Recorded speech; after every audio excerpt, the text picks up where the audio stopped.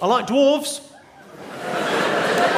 I do, you're not meant to say dwarf anymore, you're meant to say little people, but I don't like the term little people one bit, because little, a bit patronising, and people, come on, that's a stretch.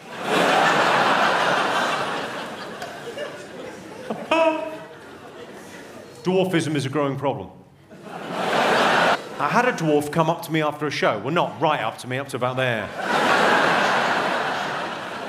He wasn't angry, but he was a little short with me. He was not happy.